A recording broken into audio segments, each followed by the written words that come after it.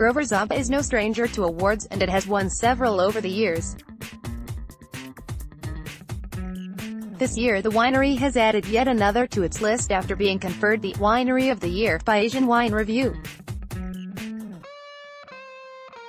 In addition to the award, the winery also earned several gold medals in its Art Collection Rosé 2017. Shiraz was awarded the Best Rose, founded in 1970s after Kanwal Grover visited several wineries in France. Grover Zampa initially saw a partnership with George Vesselle, who once worked at Champagne Mum Vineyard.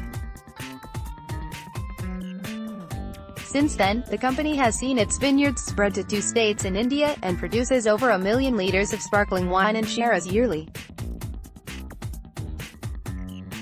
Currently the chief winemakers are Matthias Palisard and Karishma Grover, while couple Grover manages Grover Zampa and has expanded the vineyards from 100 acres to more than 400.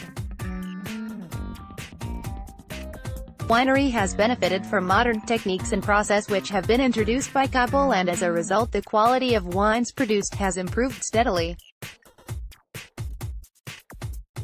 The winery's BJM Ritrage Reserve Collection Red 2015 also took the gold medal in the red wine segment. A blend of Shiraz, Cabernet Sauvignon, and Viognier, the wine was described as exotic.